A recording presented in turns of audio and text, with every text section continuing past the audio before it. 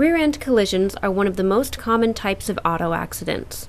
Most occur when the stopped vehicle is waiting in traffic, waiting to turn left or right, or waiting for a light to change. The police report will frequently place fault on the moving vehicle, usually for following too closely or for inattentiveness. The driver of the moving vehicle will often admit liability to the police officer, you, or other witnesses. Insurers usually pay considerable attention to police reports.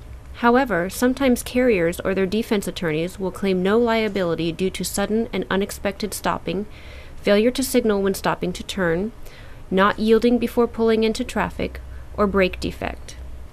An experienced injury attorney will want to learn about the following items when assessing the certainty of liability in your rear-end collision. Vehicle position. The other driver's speed. His or her following distance. Your use of turn signals. The vehicle damage. Any driver statements. The existence of witnesses. Any alcohol use. Any credible passengers. The driving conditions. The functioning of your lights. Any defenses. For assistance with your rear-end collision, fill out the case evaluation form on this website.